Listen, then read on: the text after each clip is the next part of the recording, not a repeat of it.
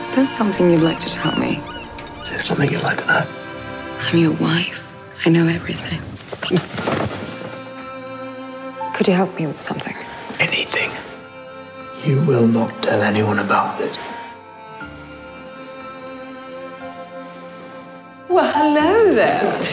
We're going to call you Lily. I read The Danish Girl and was profoundly moved by it. I found it a story unlike anything I'd read, an incredibly passionate journey to find yourself and to be yourself. The Danish Girl has that theme of someone who has a block between them and the best version of themselves, or in this case, a block between them and who they actually are. They both are trying and so willing to understand in a time where there wasn't any reference of what they're going through. You're right.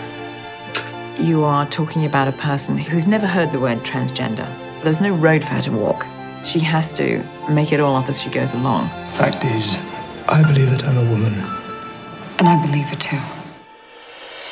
The surgery has never been attempted before. It's too dangerous. It's my only hope.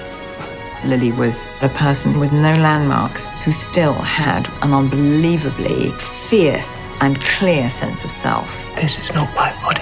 I have to let him go. Lily was so courageous. She would give her everything and anything to live an authentic life.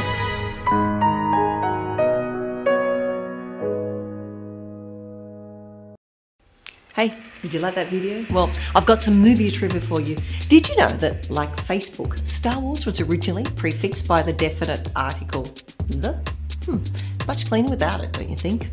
For this and more movie facts, click on more videos, or for more trailers, click on the playlist.